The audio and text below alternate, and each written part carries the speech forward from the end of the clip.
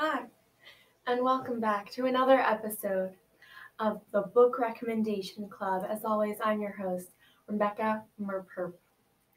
Our special guest today is an actress who played an author on a quickly canceled television program, Kyilee Rutenburg. Actually though, it's Kyilee Rutenburg.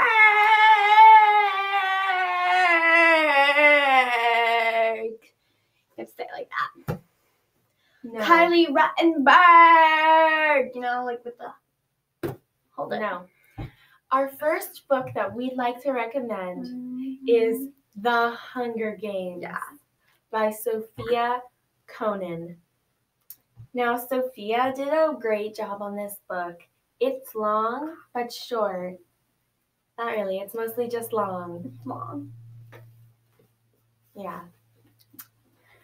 So, this book is heartless. It's about a heartless person, and the author is Marissa Mayer. Right? Yeah. And it's really long, so 3 years maybe is how long it took me to read a book this big. So Really? I don't read so much. So 3 years for this book. I would say 3 years. The next book we'd like to recommend is To Kill a Mockingbird. To Kill a Mockingbird. This is a classic.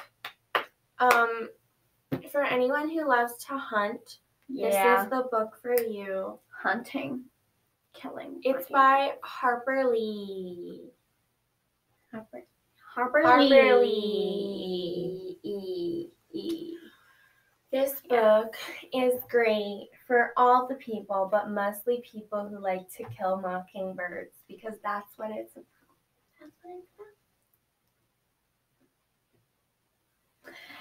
Anyway, I just want to remind you guys that I was born with blue hair. This isn't fake and it's not dyed. So that's what's cool about me, because I have blue hair. I was born with blue hair and brown, black. Okay, our last and final book. This book is amazing.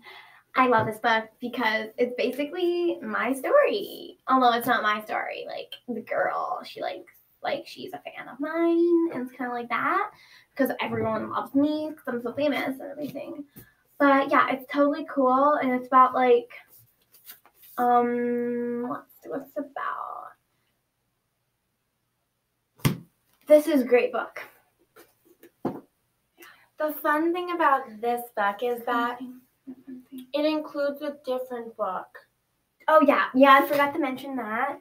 It includes a book in a book.